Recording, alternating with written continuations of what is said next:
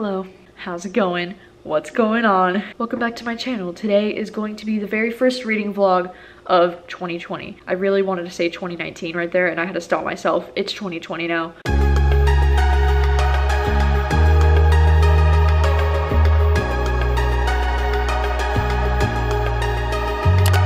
For the first reading vlog of 2020, I'm gonna be doing Dr. Sleep by Stephen King. My lovely friend Winter gifted me this book for Christmas, and it could not be more perfectly timed that she just gave me this book because I was literally going to go out and purchase this book for myself this month. So kudos to Winter for really like knowing me. Yeah, I'm just really excited to jump into this book. I just finished my current read, which was actually my first read of 2019, Little Secrets, and it was actually really good. Like for the first time in I don't even know how many years, I actually enjoyed the first book that I picked up. It's totally crazy. But now I'm going to jump into Dr. Sleep, and I'm really excited because I have made it somewhat of a goal for myself to try to vlog every time I read a new Stephen King book, and I want to continue that tradition in 2020 because I just think it's so much fun to read the classic Stephen King and react to it for the first time. And I know that this one's technically not like classic, I guess, because this one is a more recent release compared to the other ones that I've been reading.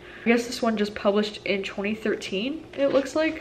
So again, this one's not like super like Stephen King classic or anything, but Dr. Sleep is a book that I've really been wanting to read for a long time because The Shining is one of my favorite things in the world. Like, I will admit I like The Shining movie more than I like the book, but I think that's due to the fact that I saw the movie long before I read the book, and then when I read the book I just didn't get the same feeling as I did from the movie, but I still did really enjoy The Shining, the book, and this is the sequel to The Shining, and so I've just always been super curious about this book, and I know that some people really love this book, and this book just got a movie adaptation in the fall last year, and it came out around October, and I never got the chance to see it in theaters, but I just have a gut feeling that I'm gonna love that movie so freaking much. So I really would like to read the book before I see the movie adaptation. So, you know, the most exciting thing too about this is that I know that this book follows Danny Torrance, which was the kid in The Shining, but besides that, I literally have no idea what this book is even about. So I think it'll be really fun to just try and figure out what the hell this book is even about, you know? I'm gonna start reading this tonight. Right now it's about 11 o'clock at night on January 3rd, and I have the day off of work tomorrow somehow because tomorrow's Saturday, and so instead of going out and being social like a normal human creature, I'm going to stay in bed all day and read Dr. Sleep because this book is like 500 something pages, so it's pretty massive. I mean, not as massive as other Stephen King's, but still pretty thick, you know? Earlier tonight I went to Barnes & Noble because I was looking for a book and they didn't have it, but I ended up getting one of their Cheesecake Factory chocolate muffins, and so I'm gonna eat this while I start Dr. Sleep, and I'm really excited about it.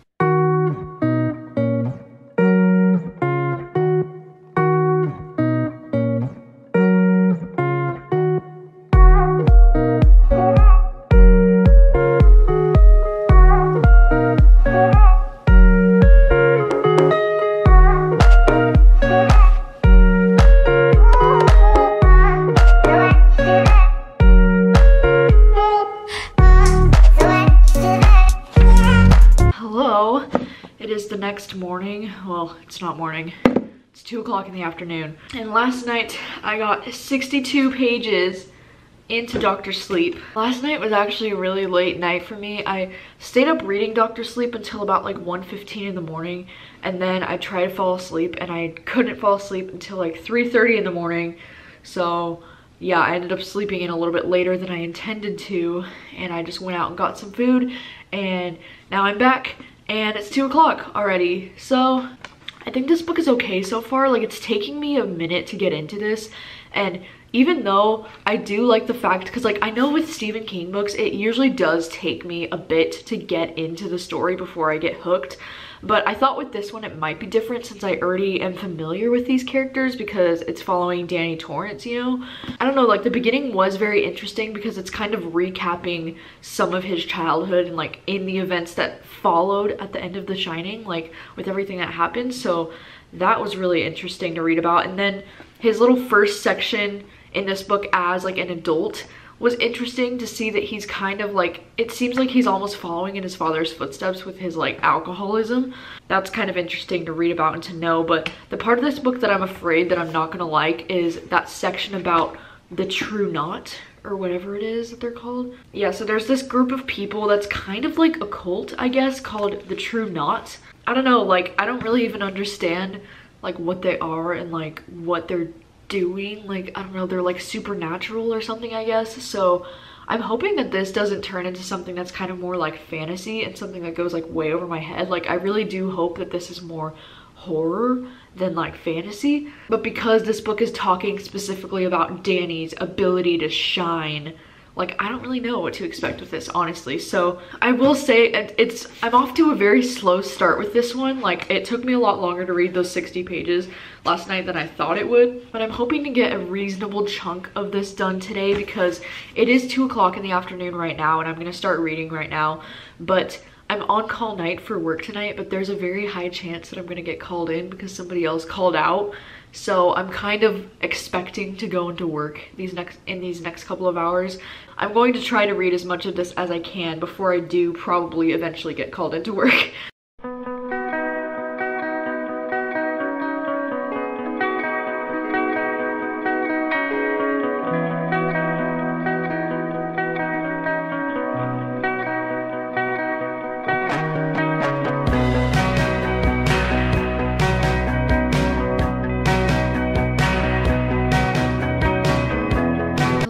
It is about 4:40 in the afternoon right now, and I just got to part 2. That puts me at page 197. I'm glad that I've got to at least a 200 page mark in this book, but I still feel like it's building towards the things that are going to happen in this book, and so I feel like this book has definitely had one of the slowest starts for me out of all of the Stephen King books, because I feel like in the beginning of this, it's a lot of us learning about Danny's alcohol problems and about him like struggling to overcome those and like thinking back about his life at the Overlook Hotel. And like, while that's all fine, like, I like The Shining, it's one of my favorite things ever, but like, I just want to read about this story and read about the new things, you know. And I honestly couldn't care less about this True Knot group. Like, I just don't really care. And I'm like skimming their chapters trying to figure out like what the point of it is. But I know that it's obviously like it's all gonna connect and they're all related.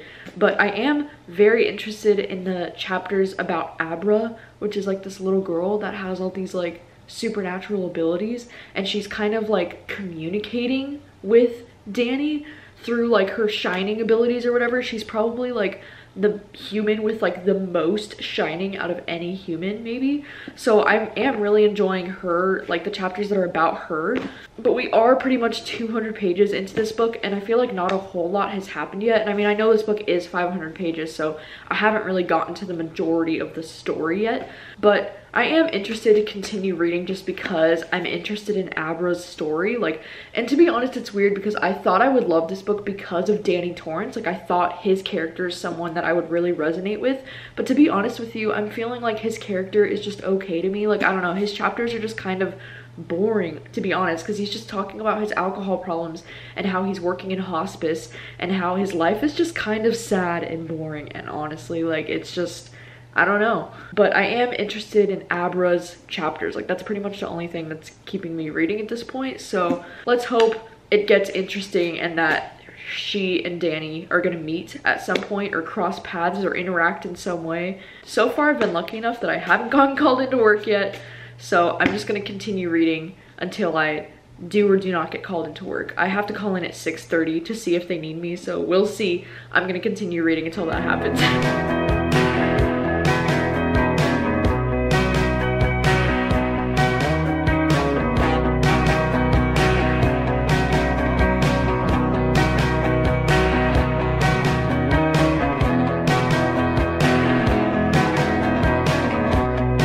It is now 7 o'clock. I did not get called into work, which is crazy because I was genuinely expecting to get called into work. So that was actually pretty awesome. I just got to part 3 of Dr. Sleep and I am now on page 339. I feel like I have read quite a bit this afternoon. I've read this much and then I only have this much left, so I am more than halfway through it, and I have a little less than 200 pages left of this.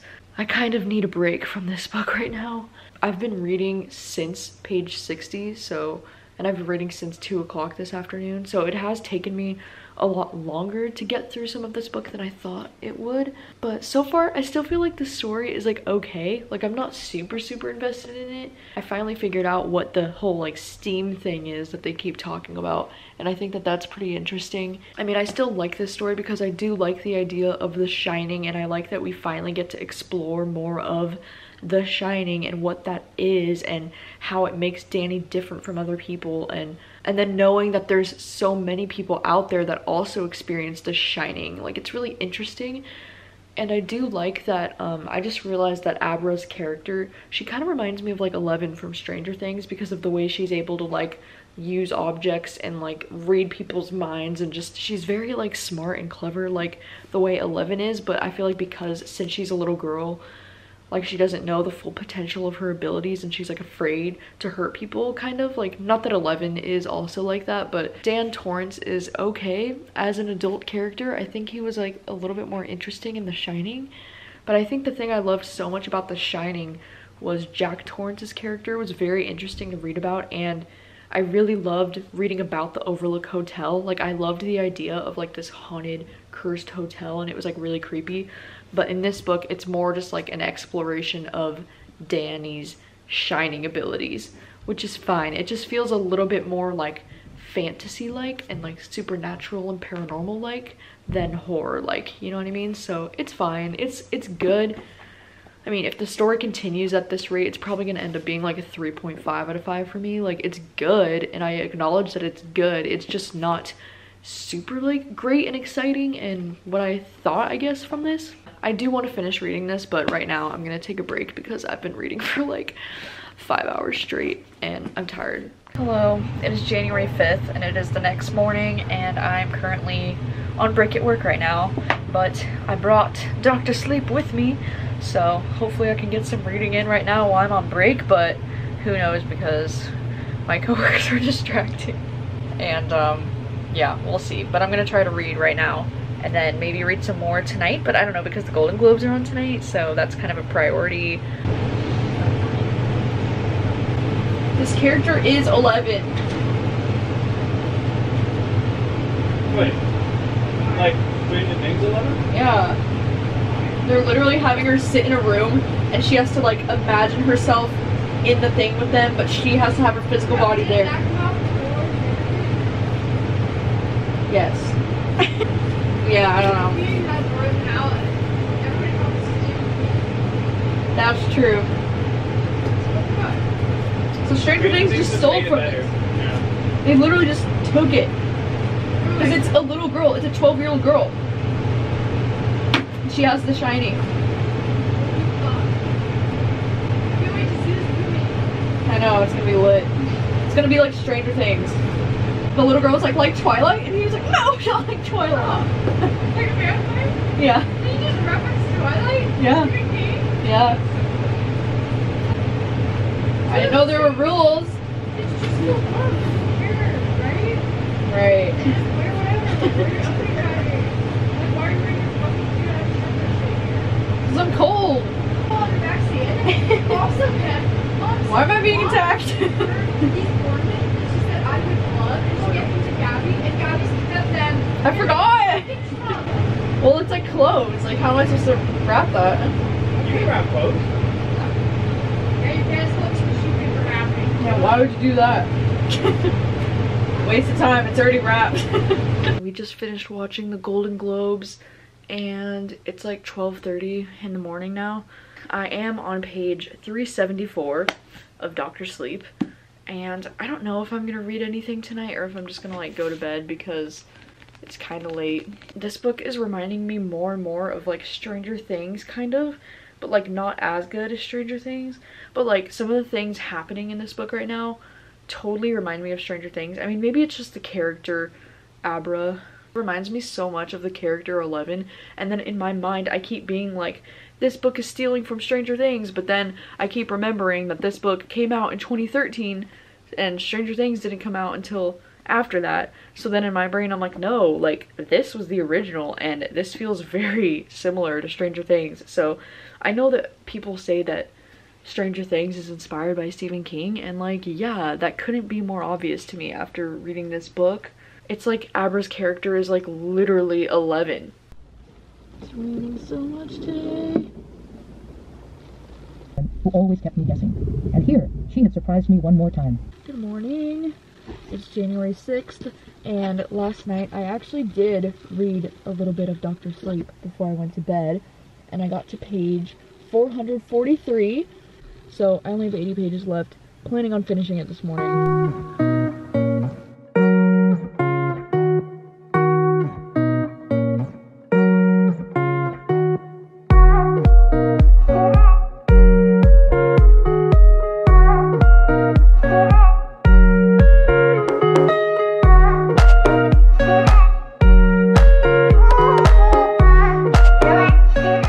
Again. So it's been a couple of hours and I have finished Dr. Sleep, and I'm really sad to say that I did not enjoy this one.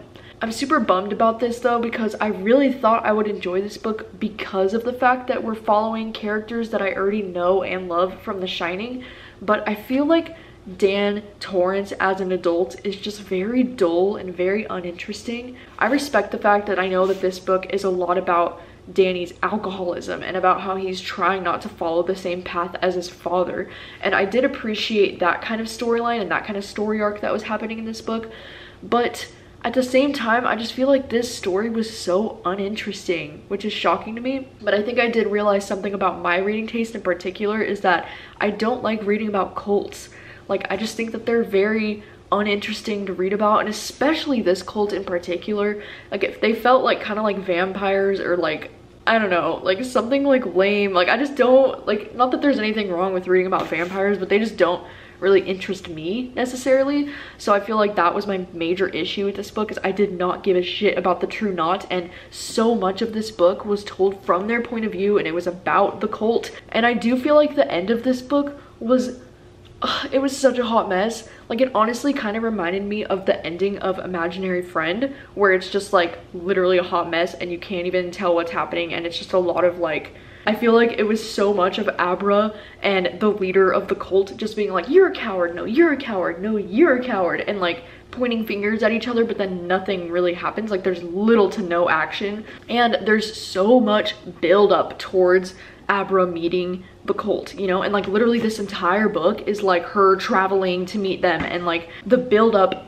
just didn't even pay off. Like, it was just very boring at the end of the day. And yeah, it's almost kind of like, I want to like compare this to Twilight, when like the Volturi are like coming and then they're all like freaking out, and like it's kind of the same thing as Twilight, where like I never felt threatened by the Volturi for some reason. Like, it was always too cheesy and I just couldn't get on board with like them being scary.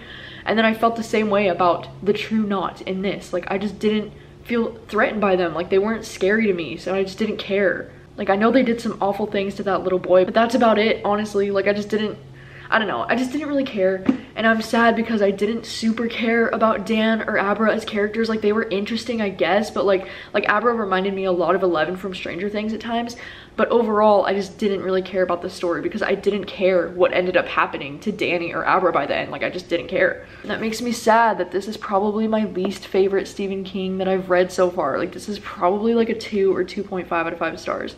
But The Shining is just 1,000 times better, and I feel like The Shining didn't really need a sequel. Like, I do appreciate learning what ended up happening to Danny's character, but at the same time, like, this was a really unnecessary sequel, I feel like. I don't know, I'm major bummed about this one, and hopefully my next Stephen King reading vlog that I do will be more successful. And I'm really sorry, like, I hate to be really negative, especially in like a reading vlog. Like, these are intended to be more like fun and lighthearted, but I just really didn't enjoy this book, and I don't even really know how to explain what I didn't like about this book so much. I was just super bored and uninterested, and I felt like all of these characters were just really dull. That is all of my thoughts on Dr. Sleep, and if this is a book that you really enjoyed, then please let me know, like, what is it about this book that you really enjoyed, because I'm actually really curious to know, because I just personally found it to be very boring and slow, but if you thought it was a really great book, then please let me know what you loved about it, because I'm always open to hear more thoughts, and maybe you guys can convince me and like let me know why it's so great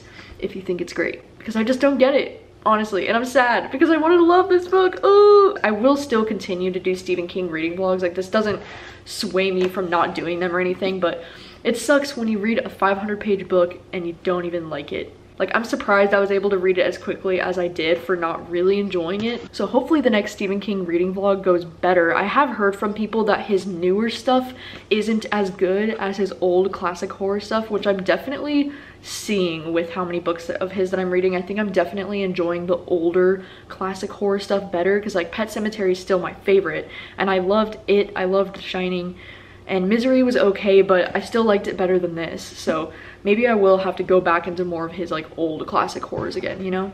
Thank you guys so much for watching as always, and I will see you guys soon with a new video. Bye.